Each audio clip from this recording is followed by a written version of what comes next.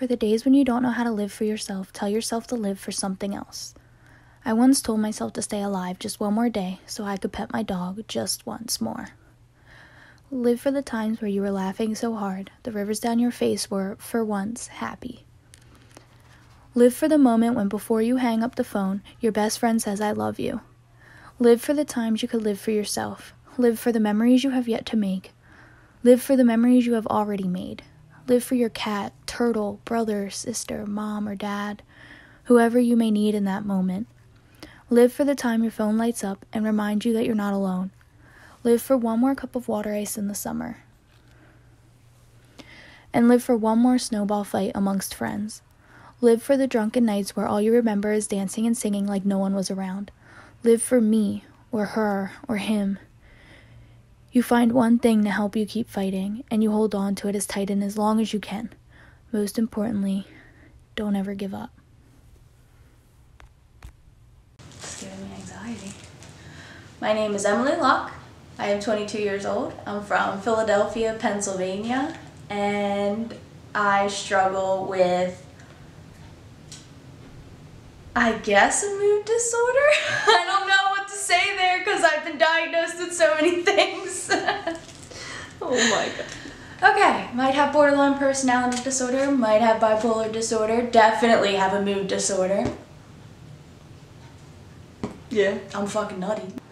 I started to notice Emily struggling in high school. I don't know what the struggle was that led up to it, but it was when she wrote her suicide note.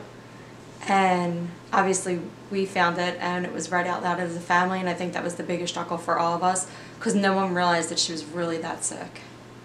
The hardest thing about my mental illness is that my mood is so rapidly changing. So one minute I can be extremely happy, I feel like I can do anything and everything, and then one small thing will go wrong and I just feel like I'm worthless or like it would be better if I wasn't here. There's never just one constant, like I can never just be okay. It's either I'm really high or I'm really low, and that's really hard for me and the people around me to deal with. At one visit to a hospital when she got really sick, there was like a young punk doctor and he was all full of himself, and he said to me, you have to parent her in the moment. You have to react to her reactions in the moment. And I thought he was an asshole at that point, but as she started to grow and as we started to go through everything, he was right. Like with her emotions, sometimes it's so off the hook at one point and then the same thing doesn't bother her the next day. So you truly do have to parent in the moment with her. In high school, I ended up overdosing on a bunch of pills and had to go to the ER, and I spent time in a hospital, so that was very hard. I don't think there's just one contributing factor that has made my mental illness harder. I think that life itself is just very hard to deal with, and with a mental illness it's definitely a lot harder. I have an extreme fear of abandonment, so I tend to push people away, and then I'll pull them back in and I'll push them away again.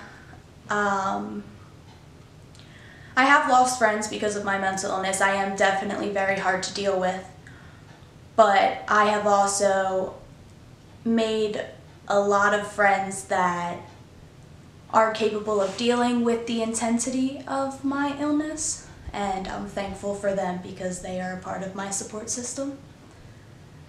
So, the turning point in my life was definitely when I went away to college. Before college, I felt like I didn't need help. I felt like I could do everything on my own, but then I went to college and I realized that this is not something that I can do alone. I didn't really have a healthy male role model growing up, so he definitely stepped up to the plate for that.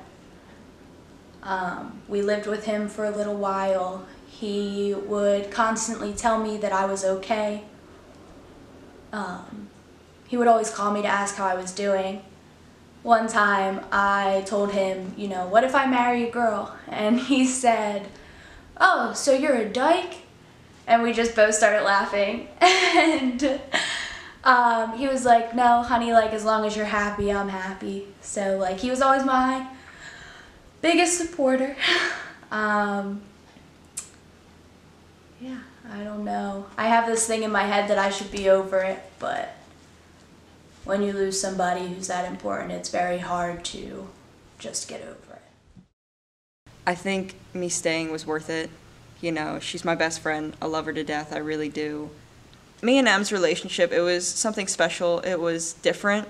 And I don't think that throwing her aside would have benefited our relationship, her relationship, my life, her life, none of it. I don't think it would have done any good. I still would have worried, and I know she still would worry about me too. So I don't think that just tossing her out of my life would have been the best way to go about that. Pretty much she's just like my rock and my best friend, and I don't think I could ever get rid of her. Not on something that's so complicated, yet so simple at the same time. She's getting better, and that's all that matters, because I know the real her that I know is in there no matter what. I don't have one proper diagnosis, but I've definitely made a lot of steps in recovery. I'm not 100% better, but I am working every day to get myself to a stable place in my life. I see therapists, psychiatrists. I don't self-medicate anymore. I've definitely made some positive steps. So I'm proud of myself.